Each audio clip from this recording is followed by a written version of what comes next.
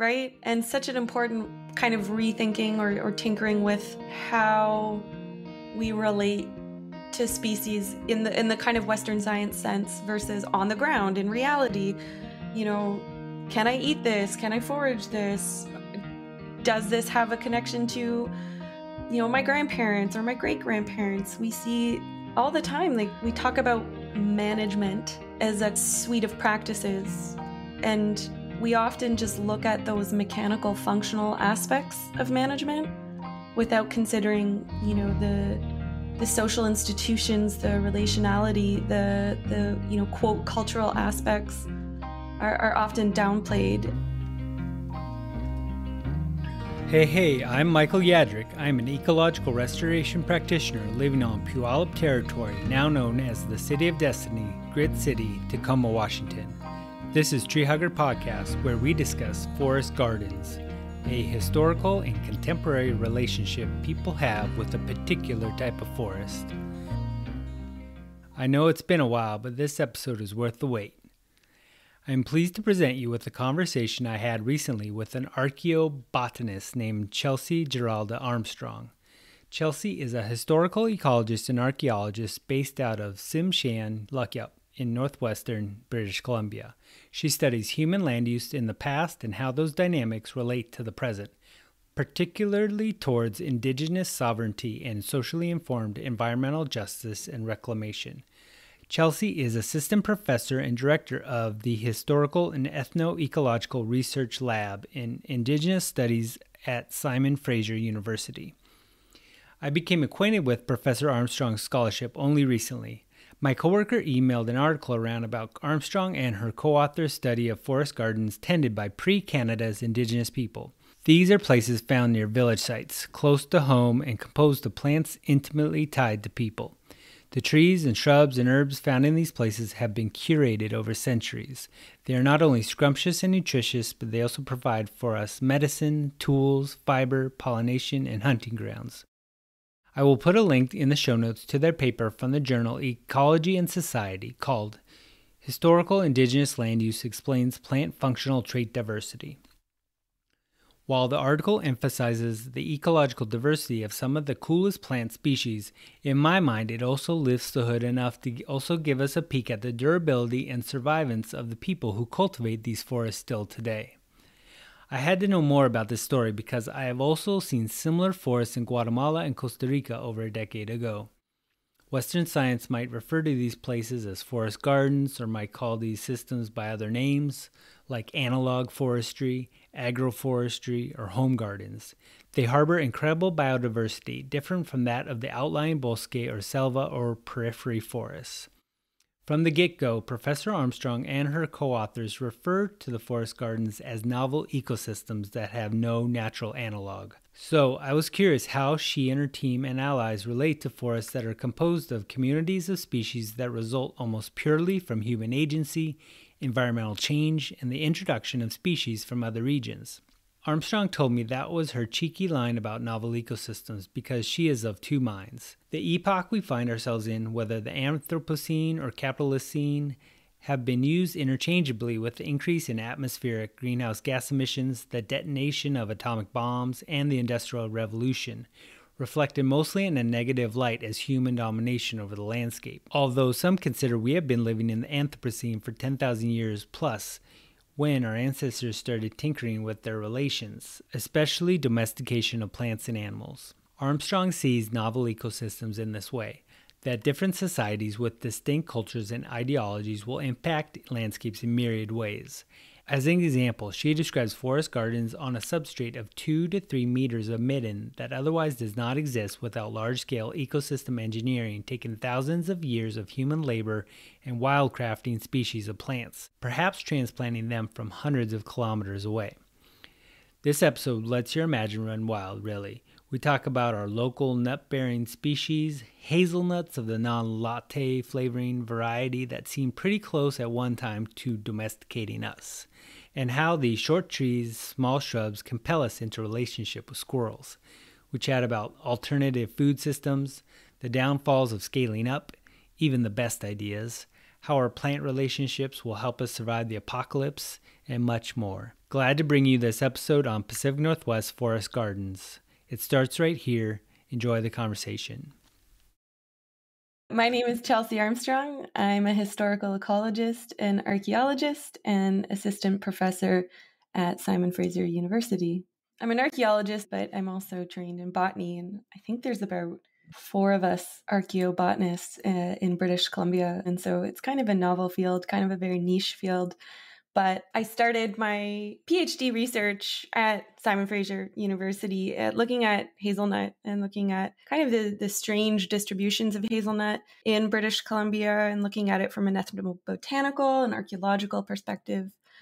And as I was doing my research, I was invited to work in various territories, including with Jim McDonald, who's an anthropologist that has since passed away. But he said, come look at the hazelnut growing at this site in northwestern BC. And it became very apparent very quickly that hazelnut was part of a larger modified ecosystem. And so that set off my research directions around forest gardens and landscape management. And yeah, it was a pretty quick jump. Your relationship with hazelnut is interesting because I actually don't talk about hazelnut at all. I feel like with anyone. I'm so glad to be talking to you right now. And for everyone else, folks listening to the podcast, they may be listening in like other countries. Let's just pretend it's like Australia or England. When you say hazelnut, what does that mean?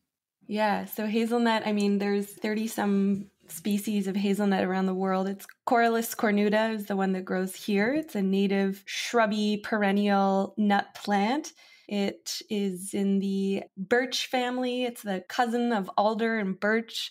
The hazelnut that you get at the grocery store that folks are more familiar with is the Corylus avellina. That's the domesticated hazelnut, which was domesticated probably 4,000 or 5,000 years ago around the area of Turkey. And Turkey is one of the biggest producers of that nut globally today. But yeah, as I said, there's the native species here. It's very similar. Instead of a tree, it's more of a shrub, and the nuts are a tad smaller than the domesticated variety, and there's fewer nuts per cluster. So a few differences there, but it's a very common understory shrub throughout some parts of BC. Yes, and where I live as well, and my forest as well. We have lots of hazelnuts. Actually, there's one in the front yard. I don't get many of them. The squirrels get them. The squirrels get them. There's a fun way for dealing with that. And I should say I'm on Ts'msyen Laxyuup right now. There are some elders that I work very closely with up north here in Gitxsan and Ts'msyen territory. My house is on Ts'msyen Laxyuup, specifically Kitsilus territory. But, it's very common for elders to talk about raiding squirrel caches because it is really hard to beat the squirrels and the jays in these large hazelnut groves that look so promising. And then you show up one day to collect and they're all gone. And so they raid caches and never taking the whole cache, always leaving something in the cache for the squirrel. There's really neat literature around cache raiding globally. It's really interesting. And the squirrels play this important part in that they collect all the nuts, but they also clean them.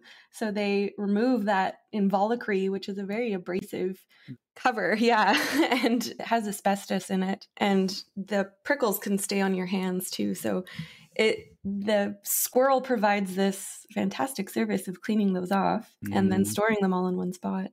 So That's squirrel awesome. Squirrel cache raiding is definitely up there on the cool ways to harvest food in the north. I'm so glad we're talking about squirrels too. My dad has a fascination with squirrels, and I don't know, it's one of those topics he can talk about for a while. So maybe he'll listen to one of these podcasts finally for once. What does he like about them particularly? He just likes to watch them. When he lived in West Seattle, he would buy peanuts for them and just watch them and watch the interactions with the cat and everything. And then he just recently moved a while back, and he's like, yeah, and then there's this red brownish squirrel, and I was like, oh, that might be a chipmunk, or that might be actually the native squirrel. He's like, what, there's native squirrels?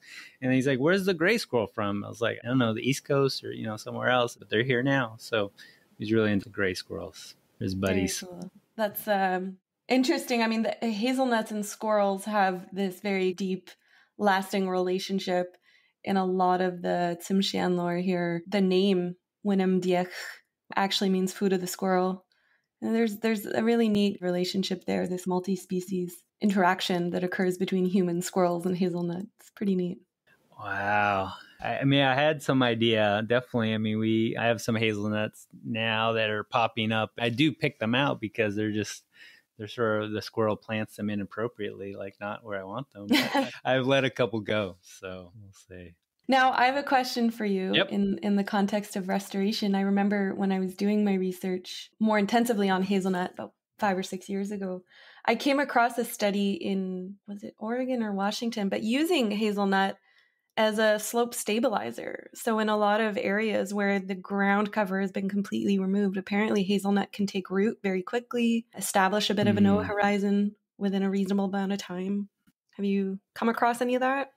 Yeah, there are definitely some species that are sort of mythical they get put in the literature about being good soil stabilizers. I think vine maple as well is one that's usually cited. I feel like too, it's one that occupies that middle story of the forest. He said like is like a tall shrub, small tree. So it definitely can provide some cover on that middle place in the forest between the big conifers and any shrubs. So yes, we actually have sometimes not the best luck establishing them in Seattle's forests anyway. I don't know, because they will grow. If they come up on their own, really, I think they're pretty relatively shade tolerant. But then, I don't think they do the best. Sometimes we just see some spots where they just fry. They're out in the full sun, and sometimes we just... Young hazelnut wants water. It likes its feet wet sometimes. Yeah, unfortunately, you just can't water everything. Yeah. That's kind of the antithesis of like a permaculture system, right? Is this resource input that you want to limit. And so lots of watering is tough, but hazelnut's funny. It's one of those plants that when I pick up a guidebook, I always look to see if hazelnut's in there. And first thing I look at is how they describe its habitat and ecology. And it's always, shade tolerant, or sometimes it's, sun loving, open forest, like must grow open forest. It likes mesic soils. No, it likes dry soils. I mean, it just, no one seems to have consensus. Yeah. Which makes me think, okay, either it's just this highly adaptive plant and the writer is just talking about their own experience with it and where it grows, or which we've looked at a lot is the distribution abnormal because of human intended transplanting and movement? Are humans moving it to areas where it maybe doesn't typically grow, but seems to be succeeding for one reason or another because of human management and human care?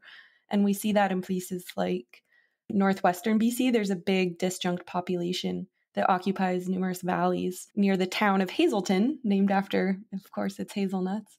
And it is the dominant understory in a lot of areas, and it should not be growing there.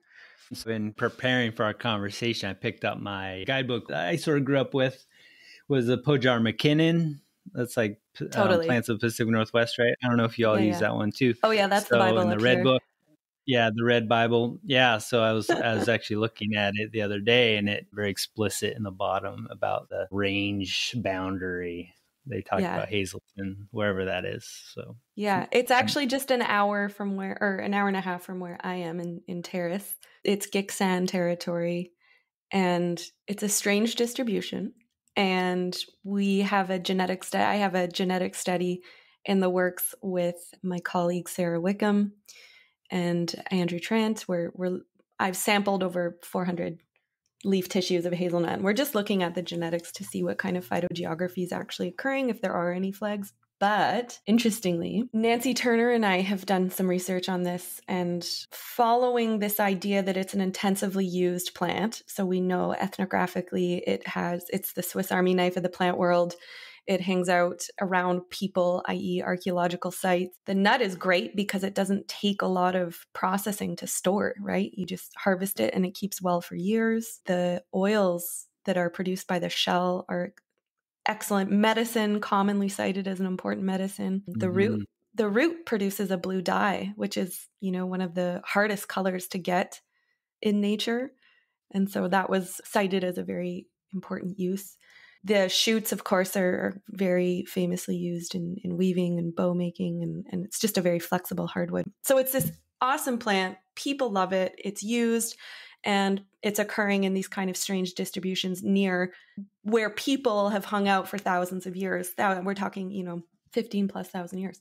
So what's interesting about the hazelnut in this disjunct area, and I urge your listeners to maybe go look because it is this start dot on the BC landscape. The hazelnut morphologically looks more like a California hazelnut, which comes from the south, rather than the cornuta cornuta. There's a different taxonomy, sometimes different species, different varieties, but there's a cornuta cornuta, Cornuta californica. And this one in the north looks more like the California variety, which is really strange because you would think it looks more like its closest neighbor, which is the Cornuta cornuta.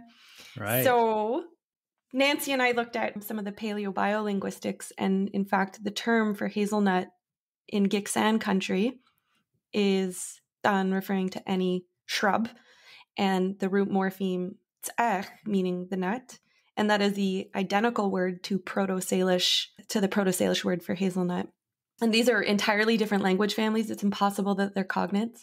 So we think it was very likely a loan word and probably a transplanted nut to the north that people brought north from the south, from the coast. And so for your non-Canadian listeners that aren't familiar with Canadian geography, Vancouver is about, 800 kilometers south from this disjunct, and it would be coming from that Vancouver area. Very long time ago.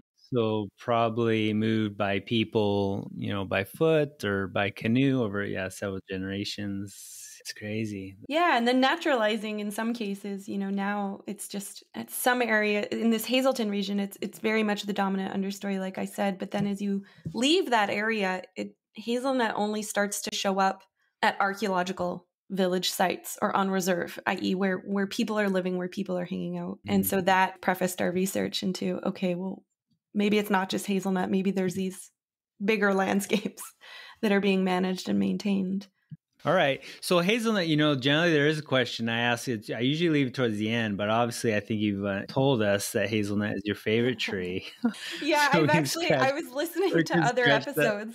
Yeah, I thought, oh no, I can't say hazelnut because I probably will talk about it. And it's technically not a tree. I mean, it's a shrub, and so there we go. Yeah. We'll just leave it. Okay. Leave it there. Yeah, right. Since you mentioned eating it, and squirrels definitely are specialized in it. I don't think many people. I think besides like putting it in their lattes or whatever, like people have no clue and probably don't eat it. Some people will just sun dry them, and the involucre kind of shrinks and dries out, and that's a nice way. But yeah, and then you need like a nutcracker or something to open it. I think the commercial hazelnut, so the Corylus avellana, I think something like 50% of the world's production of hazelnut goes towards Nutella and Ferrero Rocher. Yeah, I had a Nutella problem a few years ago, so it's like kind of banned. It's banned from the house now. I'll allow it because no one else eats it. I'll just like roll it up in a burrito. Yeah. There you go. Yeah. Let's not talk about it. Okay, cool. Woo, hazelnut. So you talked about that hazelnuts are sort of this indicator on the landscape that definitely people have brought it there and cultivated it and tended it, and that there's a larger cultural landscape as well. And what led me to reach out to you is this paper you recently published with some co-writers talking about forest gardens. So I was wondering if you could give us some depiction of what forest gardens look and feel like compared to other forest types. Yeah, absolutely. And I'll just give a shout out to my co-authors, Jesse Miller, Alex McAlvey at Stanford and the New York Botanical Garden, respectively, and then Morgan Ritchie and Dana Lipovsky, who are archaeologists. Yeah, so this paper, I mean, it was in the works for quite a while as we were trying to figure out what is happening at these ecosystems that don't look like what we usually encounter on the Northwest coast. So they are, you can imagine a broadleaf forest. I mean, I'm originally from Northern Ontario, so, I'm a little more used to broadleaf forests. Those are very uncommon out here in Northwestern BC. And so walking into these spaces is just a very stark contrast to your typical conifer dominant landscape. So on the coast, things like hemlock, Douglas fir, and red cedar, and then spruce and firs. If you go up a bit in elevation, things change a bit, but generally when the landscape is left to its own devices, it will turn into a conifer forest within a few generations. So that wasn't happening at these places, directly adjacent to archaeological village sites. And so think of it as a broadleaf forest, but then if you look at the species composition, they're all really ethnobotanically important plants, things that I would eat, things that elders talk about either managing or using for medicines, or what ethnobotanists would call culturally salient plants. Plants that are important to the culture, not just in this super functional way, but just plants that play a role in day-to-day life. And so these are things like Pacific crabapple, hazelnut, of course, wild cherries, highbush cranberry, red elderberry, Saskatoon berry, black hawthorn in this mid canopy shrub layer. And then in the lower layers, a ton of vaccinium species, rubus species, things like wild ginger and rice root, just really this incredibly diverse food shed. Again, showing up exclusively adjacent to archaeological village sites. So this very obvious pattern of hanging out around people. And that's what brought us to think about these as forest gardens, which of course is a common term used around the world for all types of arboriculture and different types of forest cultivation. So in the neotropics especially, but also in sub-Saharan Africa with island forests, forest gardens around Indonesia and in the South Pacific. It's a really common thing globally. We just hadn't totally seen it yet here in North America. Of course, indigenous peoples have. Scientists are just late to the game as always. Right. I don't know what that was, top 10, top 12, 15 species. I feel like they're pretty fairly popular plants that we add to restorations. Often we say they're for the birds, for the habitat, but the way you're talking about them, it's like birds and other animals will use them for sure too, because like they're yummy, but it looks like people cultivated them and moved them around, sort of created them and maintained them for who knows how long.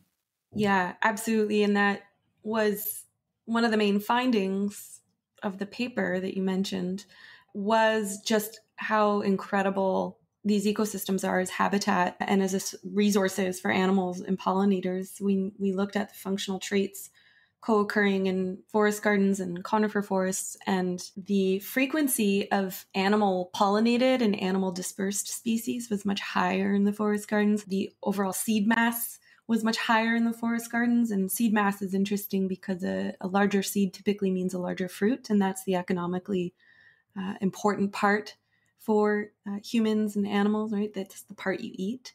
And so these are just what were once important food stores for people in the past continue to provide these exceptional functions in the present by way of animal habitat and various resources. And that, of course, contradicts a lot of studies on human landscape use, which tend to overturn or reduce diversity. Right. I mean, you sparked my imagination, because actually right now, like this week, I started doing a deep dive on making my plant lists for next season, right? So we'll be planting. I feel like so proud of myself because I'm kind of ahead of the game. And I'm always like a little hopeful this spring, because we've rolled out some work. And so we're looking at, October, November when we're going to start planting. I don't know whether it's archaeologists or anthropologists. Sometime in the future, we'll probably be looking at our restorations at some point in time. They'll see this signature of different plants that were like I fancied, at some point in my career. So you'll see, like I just walked through a forest the other day with some neighbors, and you could see like the vine maples and cascaras. And then now I think this year, having read your work and talking to you, I'm like hawthorns and crab apples. There's going to be so many hawthorns and crab apples. Yeah. Or, like what is your relationship with the communities around you, and what were they growing and what are they talking about? I mean, they're the original scientists and horticulturalists of the region. So that's one thing that this article got a lot of press, and sometimes the headlines were a little misleading around, forest gardens discovered. And it's just such a horrible way to put it, because the communities I work with, the Ts'msyen, Giksan communities and Chehalis communities, I mean, they've always known these places existed, and they've always had this knowledge of what to cultivate where. And I think about that with restoration and reclamation of various sites, whether it's after, logging or pipeline development, what plants are being put back there. So to hear you talk about perennials, I mean, the fact that you're putting in vine maples and cascara, that sounds like a well ahead of the game here. Seems to be a lot of like clover, things that maybe not invasive, but non-native species are common. And it's really interesting. Like, what is the decision-making process in informing what plants go where, and how much are we talking with Indigenous communities?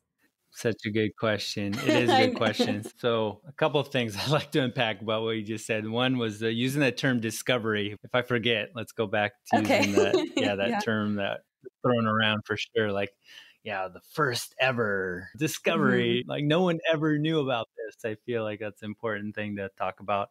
Yeah, but then, my process for making plant lists, sometimes it can seem very arbitrary.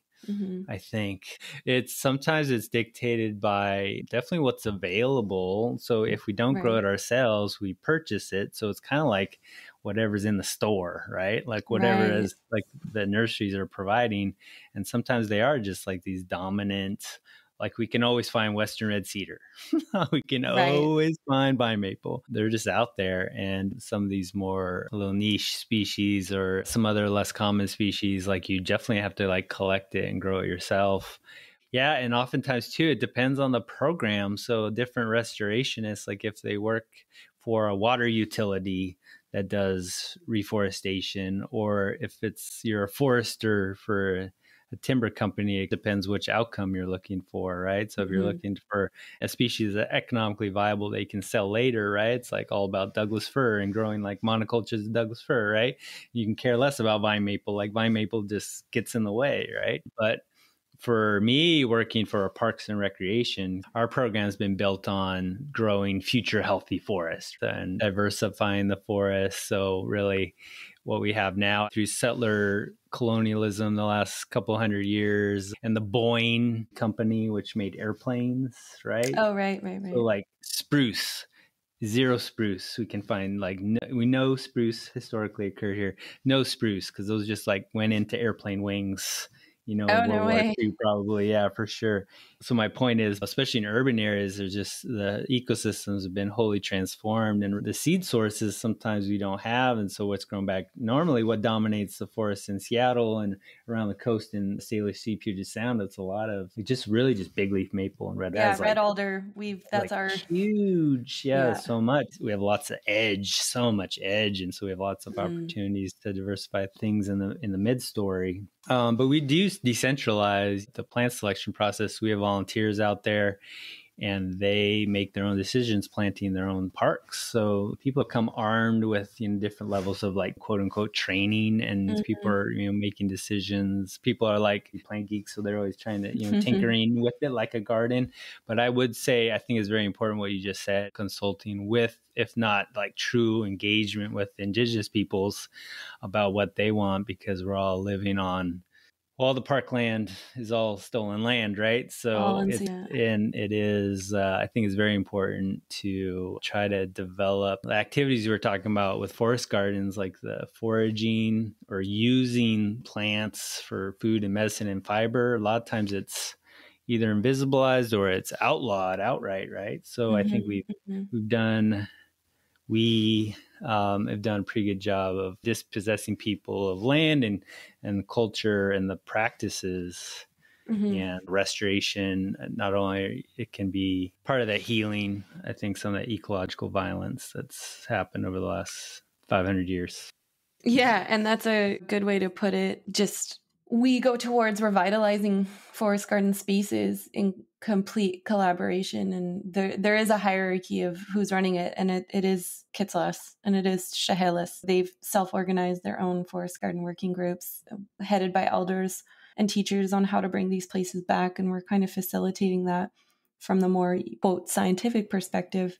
I was thinking, though, like how with a bit of the publicity around the article, I've had a lot of folks from all over Canada and the US asking about bringing these back. So like non-Indigenous entities and NGOs and stuff. And Daniel Wildcat is an Indigenous scholar, writer, thinker, ecologist. And he wrote about this idea of they erased our knowledge and now they're relying on us to save the world. And it's this terrible irony that's not lost on me and countless other scholars, but needs to be said. It's almost like, oh, forest gardens, perfect. We'll just do this. There's almost like a techno fix philosophy around it, instead of dealing with the root of white supremacy. Or, we've logged this area to shit. Let's put a forest garden in there as this quick fix to something that's a problem that is a lot deeper and bigger. And that's, relentless resource extraction without consent, or, these other issues that kind of get played off as a one-time thing. So for example, we've logged here, let's put a forest garden. Great. We're happy. That's its own issue. But also, as you probably deal with, is this issue of scale. Someone in the interior of the province saying, hey, let's build a forest garden. Well, that's not that's a totally different bioregion with different people and different relationships to, the forest canopy, the forest plants. It's not something you can just scale up and adopt here, and here, right? And it's again, these quick fixes or quick solutions to something that should be apprehended very slowly and carefully and with the right people. Right. And do you think it's really, there's site, always use this term, it's so cliche, like very site specific, right? Context specific. So exporting even species, I guess. How do you feel about using species that may be somewhat foreign to the landscape that you find yourself situated in? Yeah. Again, that's like from a ecological perspective, there might be some important functions that non-native species play. From a, ethnobotanical perspective, I know the late Kittilas elder Wilfred Bennett talked about common tansy as an important plant for him and his family, and there are various uses that he discussed. And that's kind of one of those plants that we constantly look down on. My friend and colleague Nick Rio has written lots about this and just our relationship to invasive species. And I think you may have talked about it. I listened to the episode on weeds, and I think there was a piece in the introduction that cited his paper. And I did reference him. I'm glad. I listened to it. And Ogden, Laura as well, I think co-wrote. Yeah. So I mean, that was good. That was such a good article. Yeah. Right. And such an important kind of rethinking or tinkering with how we relate to species in the kind of Western science sense versus on the ground in reality. Can I eat this? Can I forage this? Does this have a connection to, my grandparents or my great grandparents? We see all the time, like we talk about management as a suite of practices, and we often just look at those mechanical functional aspects of management without considering, the social institutions, the relationality, the quote cultural aspects are often downplayed. And Fikret Berkes and Nancy Turner have talked a lot about this. But the best example is like the fish weir. There's scientists now saying, so this is a very globally, weirs have been used for thousands of years. They're really great technology, really adaptive technology, but they were outlawed in Canada under the Indian Act. They were seen as wasteful, problematic technologies, which we now know they're not. And the DFO, so the Department of Fisheries and Oceans in Canada, is starting to see this. People are starting, weirs were actually a good idea. So let's reinstate them. Let's start using weirs again. And what's missing from that is it's not just the weir technology per se. It was the act of selective harvesting. It was that weirs were controlled by specific governance structures and stewardship models that enforced seasonal limits. It wasn't just about the technology, and you can't just replicate the technology and expect salmon numbers to rebound, right?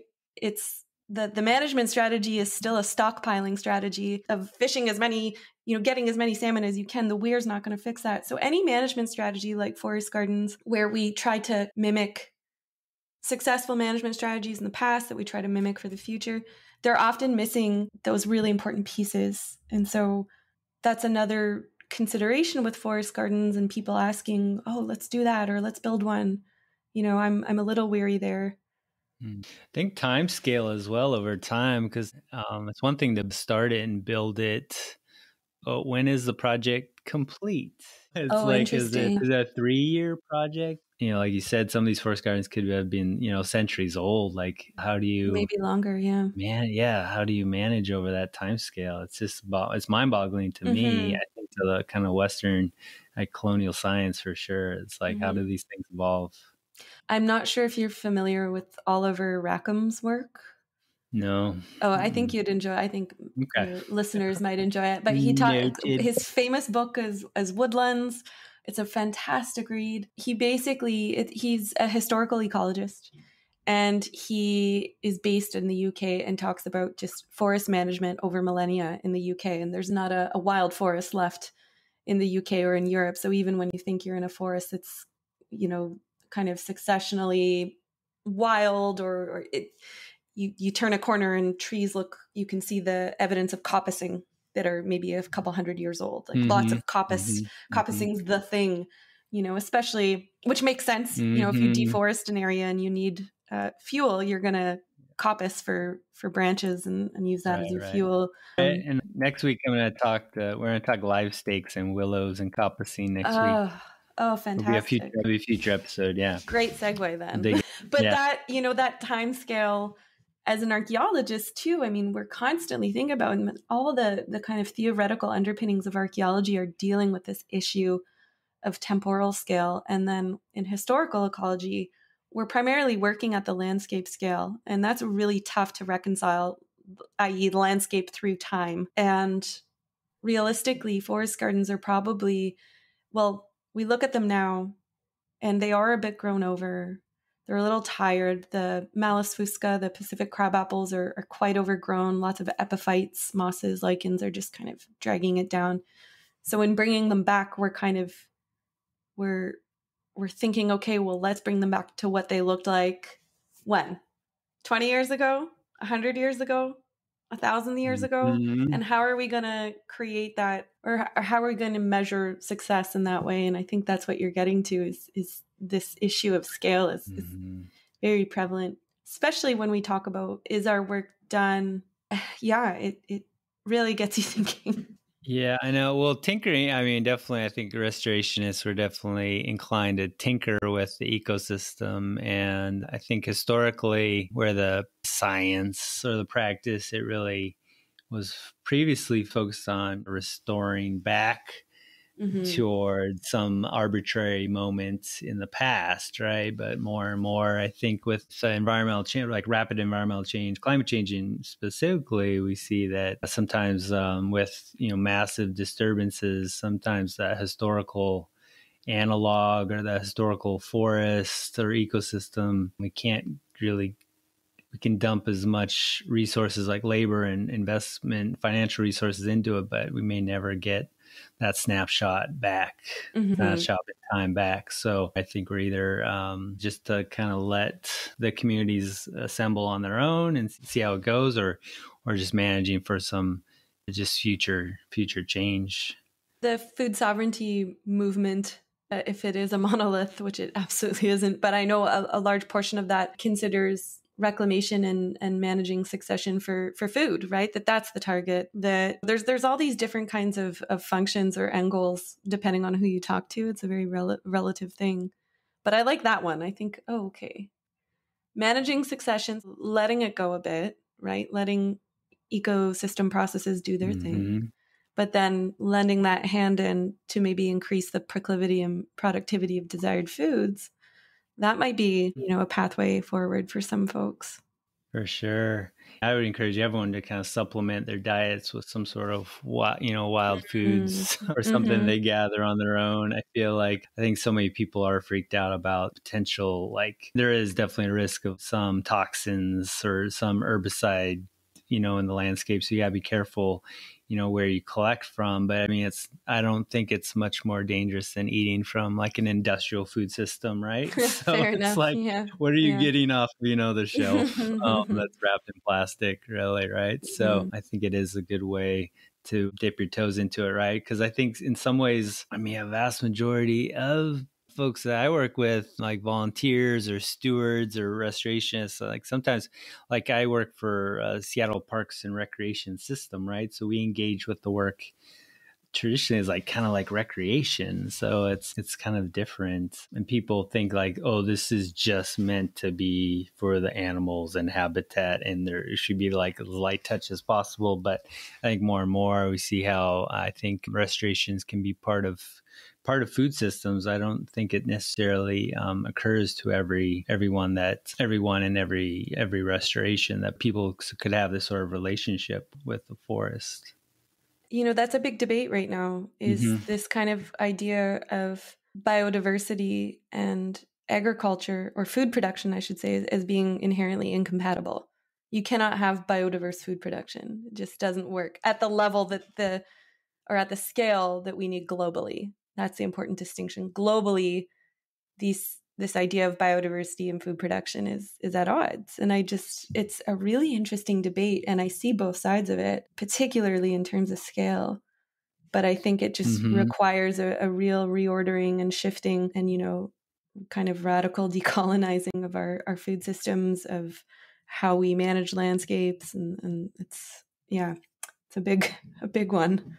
And based on, where I am in Washington State, we were sort of like a breadbasket, but it is fueled on, the way we're able to irrigate all that land is through dams, which like block the salmon, changes the rivers and the hydrological cycles of so dramatically, right? So it's huge reclamation projects. And at some point, actually, I think what we've talked about recently in a couple episodes back was just how obsolete gray infrastructure like big dams can be, 100 years down the road. So I think there might be some hazelnuts we grow.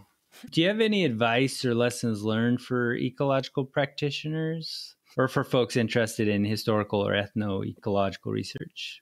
Yeah. So my lab is based in Indigenous Studies at SFU. And, it's in that department because Indigenous Studies is such an exquisitely diverse place for scholars that are traversing disciplinary boundaries and really kind of pushing the envelope on how white supremacy has really infiltrated a lot of academic research. And then that, of course, kind of spills over into our day-to-day lives and policies that we abide by, So it's a really great place. And I think that for students interested in this kind of inherently multidisciplinary field, you have to be kind of trained in the natural sciences and the social sciences equally.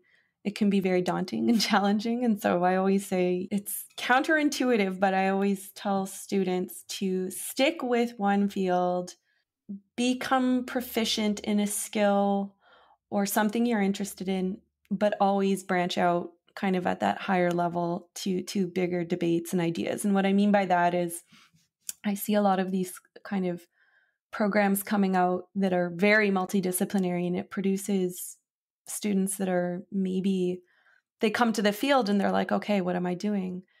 Maybe they don't know how to identify plants, or maybe they, but they've taken a few ecology courses, or maybe they don't. And, if you're working, particularly as a settler, if you're working with and for Indigenous communities, like you better be bringing a skill to the table, like otherwise you're wasting their time. And so, I really encourage students to find something they enjoy and get good at it. Become like the jack of all trades thing is important. But so for example, in our lab, we do everything from charcoal identification, so anthropology, to paleoethnobotany. This is a subfield of archaeology where we excavate bulk samples of soil and then we float them, and all the charred plant remains rise to the top, and we identify those in an effort to recreate, ancient landscapes, ancient diets, if it's in an archaeological context. We do a lot of dendroecology. We count rings on trees. We do this kind of, at times, data-heavy work in order to answer the cool questions that everyone wants to answer. So my advice is to find a skill, become good at it, but stay in those higher level conversations. Yeah, I think that's solid advice. You got to bring some skills in, whatever it is. Bring something to the table, totally. Handy skills like plant identification. Plant ID. That's my superpower. My superpower is just noticing things, and I point to them. Do your friends always talk about, like, if there is an inevitable apocalypse, like you're first on their list because of all your plant knowledge? I mean, I get this all the time. I mean, some people have been living through the apocalypse. So Fair enough. like whether or not, this is a good conversation. I'm glad you brought that up because I was trying to, how would we ever insert this theme into the podcast about the apocalypse? Honestly, I don't know if you know, I'm wearing contacts, very high prescription contacts. Okay. So I don't know how well I'm going to do. Oh yeah, you're gone in like 4 days. Yeah, I know. Yeah. It's so terrible. So I might just have to like hang out by the garden and just not move around very much. Lonicera, the black twinberry, is used as an eye wash for sight and cataracts.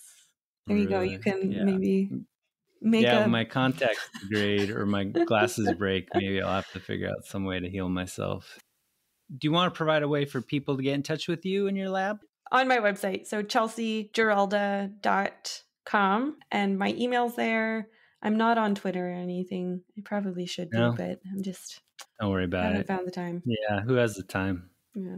And a shout out to the Society of Ethnobiology. That's, as I said, I'm an archaeologist, but I grew up in that society. It's my intellectual home. And so I really urge folks to check them out. Nonprofit society, really great student involvement and student opportunities, lots of grants for Indigenous students. They're just great. All right. Great. Thanks so much for being on the podcast. Oh, it was so fun. Yeah. Great podcast. Big fan. Thanks for finding Tree Hugger Podcast again and tuning into this discussion with Professor Chelsey Armstrong. Please take the listener survey if you can. One can find the link right now in the show description in your app, the Tree Hugger website, or the Tree Hugger Instagram profile.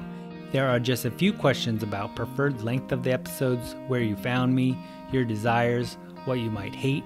That's it. And if you submit something and drop your mailing address, I will send you a Tree Hugger sticker. If you opened up the survey when I first started talking about it, you would probably be done by now. You can now donate to the show. At the Tree Hugger website, there's a PayPal link. Podcasting isn't free, people. If you are in the position to donate some funds, it would help me offset some of the show's costs. Thanks for considering.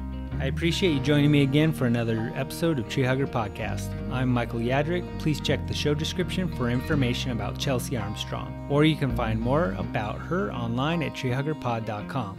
We are on social media at treehuggerpod, so feel free to point people in our direction. Subscribe, rate, and review the show, please, on whichever podcast platform you enjoy listening to. It helps people find the show. Or tell a friend about the show. The music for the show you heard from Reed Mathis. One can find a link to them in the show description. Thanks for hanging out.